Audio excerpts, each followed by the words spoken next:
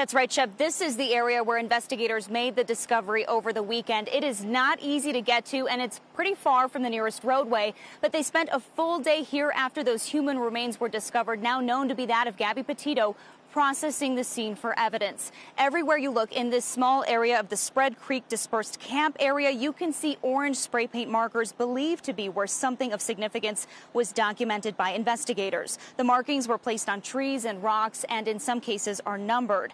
In the same vicinity, many people have now noticed a rock cross in the sand along the banks of a stream that's nearby. It's unclear who put it there or when it was created. Earlier today, a preliminary autopsy took place at the Teton County Coroner's office. Several vehicles were seen leaving that facility, including a large law enforcement utility truck. Outside, a member of the coroner's office could be seen talking to someone, and hours later it was announced that the remains are that of Gabby Petito. Following that announcement, the FBI issued a new flyer in this case, now declaring Gabby the victim of a homicide.